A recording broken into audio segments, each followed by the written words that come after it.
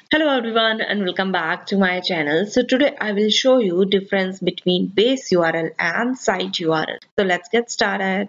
So to begin with, base URL and site URL both are CodeIgniter URL helper functions. So once helper is loaded, we can use both of them to load resources or internal links in the application. So I have loaded URL helper in my auto load. So I can access both the function here in my home controller. So write echo base URL, then give a break in between, let's say echo BR, and then write echo site URL. So let's check in browser. So first one is base URL. It basically returns the site base URL that you specified in your config file. So second one is site URL. It also gives you the site URL, but it also attach your index page if you have defined in your config file, and also attach URI suffix to it. So now let me pass some URI segment in this. So write contact in both of them. So now if I refresh, now you can see contact is added in base URL, and in site URL after index.php it is added.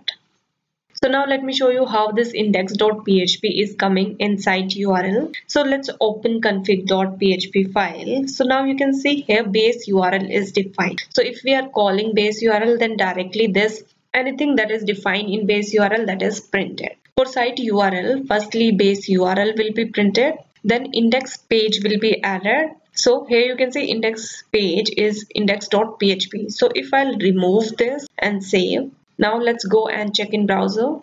Now you can see both base URL and site URL is same if I'll remove index page from my config file. So next part of site URL is URL suffix. So right now you can see it's blank. So I'm just adding a slash to it. So save it, and now if I refresh my browser, so now you can see after contact slash is added in site URL. Now let me add file extension to it, let's say .html. Now refresh the browser. Now you can see it's a proper URL. You can see that contact.html is there. So let me quickly summarize the difference between base and site URL. So basically base URL return your site base URL as you specified in your config file, whereas site URL returns site base URL plus index page and URL suffix that you have defined in your config file.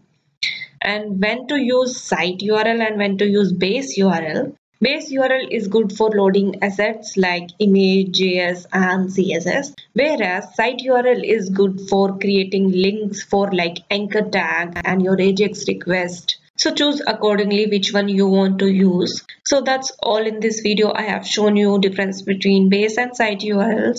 If you still have any doubts, then comment down below. So if you like this video, please like, share and subscribe to my channel. Thank you so much for watching.